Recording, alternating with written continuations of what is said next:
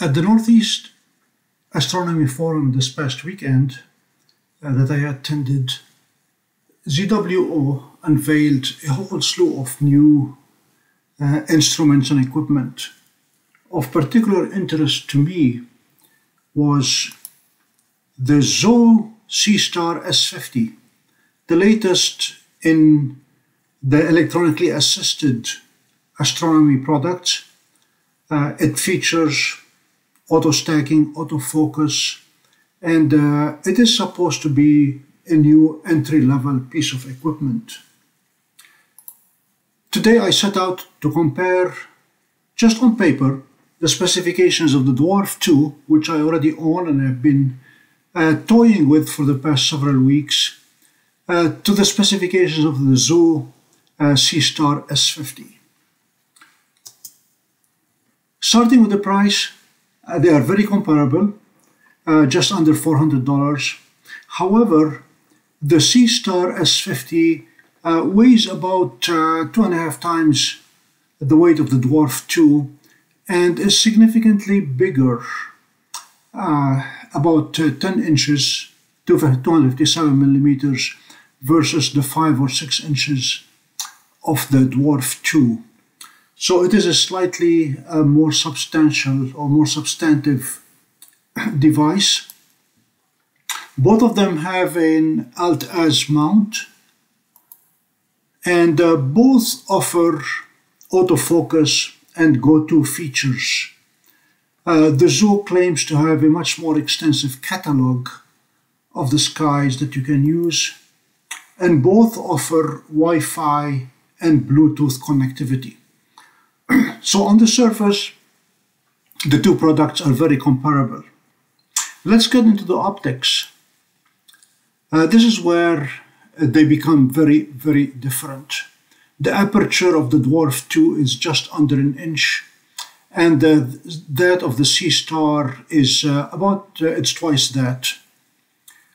They have roughly the same f number, which gives us a focal length of 250 millimeters for the Seestar versus the 100 millimeter focal length for the DWARF 2.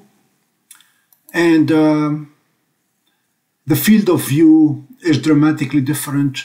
The field of view of the Seestar is very comparable to that of Stellina, just over a degree times 3/4 of a degree.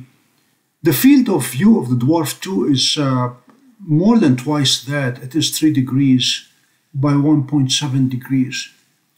Note that the DWARF 2 has 2 lenses and 2 sensors, one of them with a very wide field of view, about 50 degrees, and the other one, the one used truly as a telescope, 3 degrees. That feature alone I'm going to miss on the Seestar because it allows me to manually identify targets and just go to them or double click on them. Both use Sony sensors, the 415 versus the 462. Again, this is where there is a dramatic difference. DWARF 2 has an 8 megapixel sensor, whereas the Seestar has a 2 megapixel sensor, 3840 by 2160 pixels versus 1920 by 1080. And because of that, the pixel size is twice as big on the Seestar than it is on the DWARF 2. It is arguable that the bigger pixel size is more suited for deep sky observation versus the smaller pixel is more suitable for planetary observation. But with an aperture of 24 millimeter and a focal length of 100 millimeters, DWARF 2 is all but useless when it comes to planetary observation, except that it gives incredibly good images of the moon. DWARF 2 is the only device that I have used, the only instrument that actually shows the brownish and the bluish on the moon, thanks to the extremely high resolution and the very, very small pixel size. Pixel depth, 8, 10, and 12 bits for the Dwarf 2, 8, 12 bits for the Seestar, fairly similar.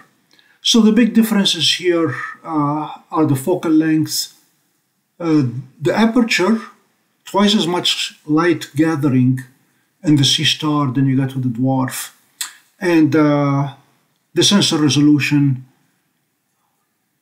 Dwarf 2 has 4 times as many pixels as the Seestar, but the Seestar has much larger pixels, as a result twice as big, obviously. Where do we go from here? I placed my order. It is a pre-order, obviously, with an availability of mid-July. And as soon as I get it, you can count on a detailed side-by-side comparison of the performance of the Dwarf 2 to that of the ZWO Seestar S50. So stay tuned, and this is exciting time.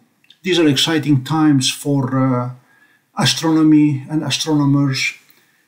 Dwarf 2 and the Seestar S50, the entry level of just under $400 is an incredible opportunity to get into observing the skies, observing the heavens. So long from the Rooster Inn.